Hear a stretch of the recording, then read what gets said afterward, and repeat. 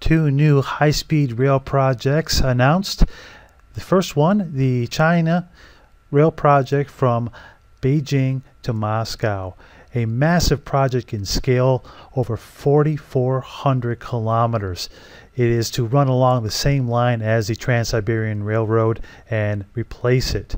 Now, this whole project will cost $242 billion equivalent and cut the time from 8 days to just 2 days, going through Mongolia and Kazakhstan. In contrast, bickering over the California high-speed rail line, which was proposed in 2008 and estimated to be around $10 billion.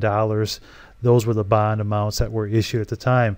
But bickering over the rail's route and also environmental arguments have delayed the process, and now they're estimating that the actual cost for the new route could be as high as $200 billion, going about 2,500 kilometers. So you decide, same amount of cost for 4,400 kilometers or 2,500 kilometers.